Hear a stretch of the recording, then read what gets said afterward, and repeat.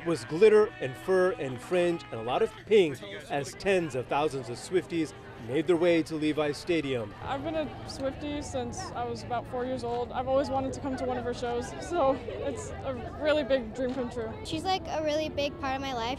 I've been listening to her since I was little, so she's just a really amazing role model to me. Saturday night, Taylor Swift brought in another sellout crowd for her second and final Bay Area show at Levi Stadium. Then at 8 p.m., Taylor took to the stage. It was a medley of more than 40 songs for what is averaged to be a 3.5-hour show.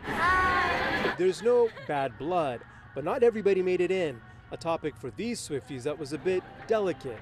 They lined the streets along Levi Stadium just trying to shake it off. This is like maybe even more fun because we just gotta be with like everybody else. Okay, thank you.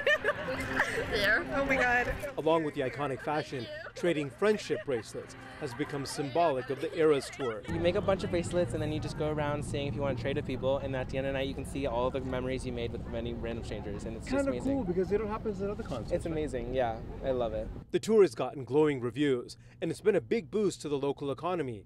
Economists say this concert has generated over $4 billion in spending across the United States, with each ticket holder spending on average close to $1,300. Right now we're probably at close to, I'd say close to 2,000.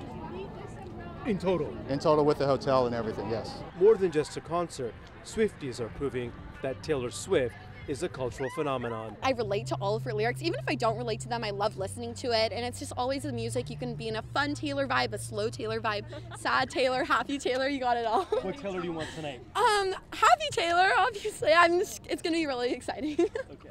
Cool.